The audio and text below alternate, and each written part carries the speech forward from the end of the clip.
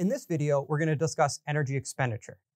Now, you might have seen that the average person's energy expenditure requirements is estimated at 2,000 calories for a woman per day and 2,500 calories per day for a man.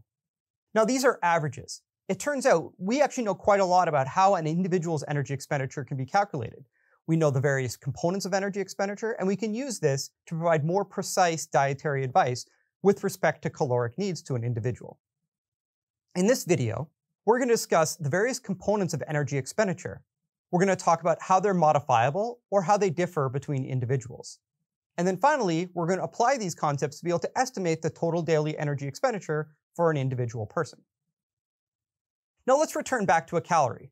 Remember, energy intake is determined as the amount of energy that is available from the food that we eat. This energy is contained within the chemical bonds of food. For example, triglycerides have 9 kilocalories per gram, whereas carbohydrates, like glucose on the right, have about 4 kilocalories per gram. If we want to match somebody's energy intake to their energy expenditure, and we want to give them advice about how much energy to consume, we need to know how much energy expenditure they're going to have. If we look at an individual's energy expenditure, we can see that it can be broken down into several components. Now, you might think the biggest component of energy expenditure is that run that you went on earlier today, how much exercise you had, or how physically active you are. But in fact, for the vast majority of people, the largest component of energy expenditure is their resting metabolic rate, or their resting energy expenditure, shown here on the left in red. The basal metabolic rate comprises about 60 to 70% of energy expenditure for most people. Exercise and non-exercise active thermogenesis are the amounts of calories that you burn while either you're exercising intentionally or just moving around in your day-to-day lives. Those are referred to as EAT and NEAT. And those are modifiable based on your amount of physical activity. But for most people, that only comprises of 15 to 20% of their total metabolic rate. The fourth component is called the thermic effect of food. That's how many calories you burn digesting, absorbing, and transporting the calories that you eat. That's about 10% for most people.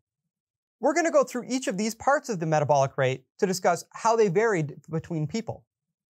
But first, let's look at the average composition of an average person. Most people, the majority of their body weight is muscle and fat, over 60% of their body weight, whereas other critical organs such as the brain, kidneys, liver, and the digestive system are relatively small relative to their muscle and adipose depots. However, if we look at how many calories are burned per day by each of these organs for an average person, you can see that a large number of calories, or the very high percent of the basal metabolic rate, is burned in these autonomous systems, such as the liver, digestive system, kidneys, heart, and brain.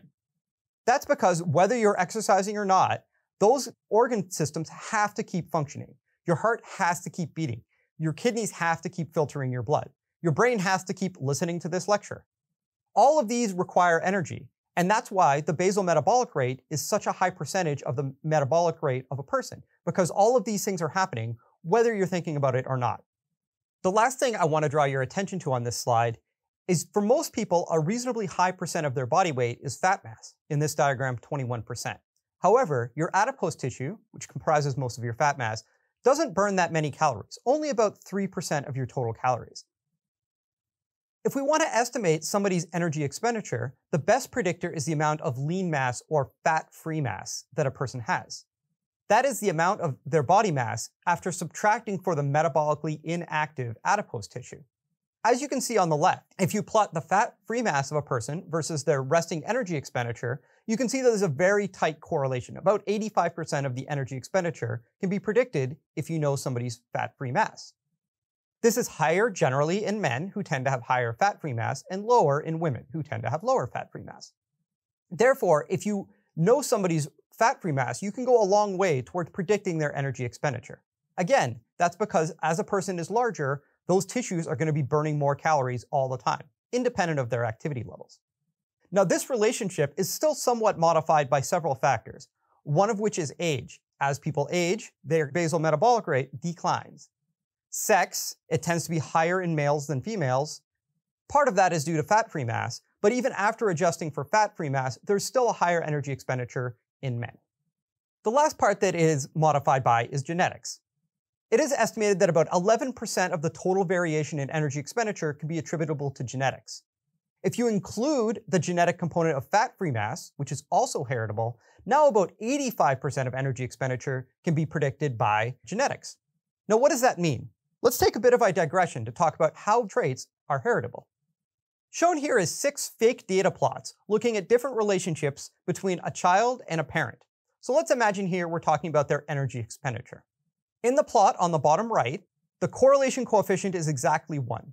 What that means is if you know the parent's energy expenditure, you can predict with absolute certainty the child's energy expenditure.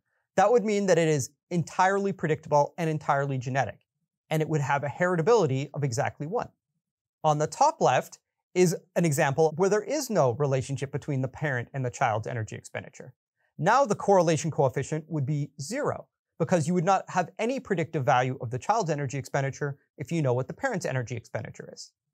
The other 4 graphs show heritabilities of 20%, 50%, 80%, and 90%.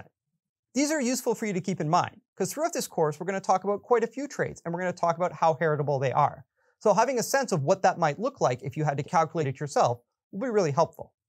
So how did we go about determining how much energy expenditure was heritable? Well, this study here from 1989 looked at a series of parents and children from both twins and non-twin environments and measured their energy expenditure experimentally. What you can see on the bar on the left is the relationship between a parent and a child's energy expenditure is quite weak. However, if you compare dizygotic twins, which are by definition going to be the same age, you now see there's a much tighter relationship between their energy expenditure, a correlation coefficient of almost 0.4. However, if you now look at monozygotic twins, these will now be both the same age, the same sex, and very, very, very similar genetically. The correlation coefficient is much higher, almost 80%. The fact that there's a strong relationship between dizygosity, monozygosity, and the trait of interest, in this case energy expenditure, tells us there's a very large genetic component to describing energy expenditure.